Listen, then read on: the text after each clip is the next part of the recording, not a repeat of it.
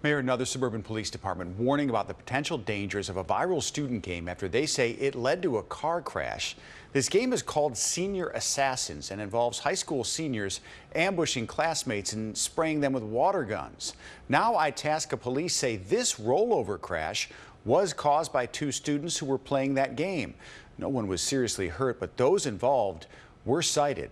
And we told you last night about alerts issued in other local communities about this trend, which has caused panic when the water guns were mistaken for real weapons.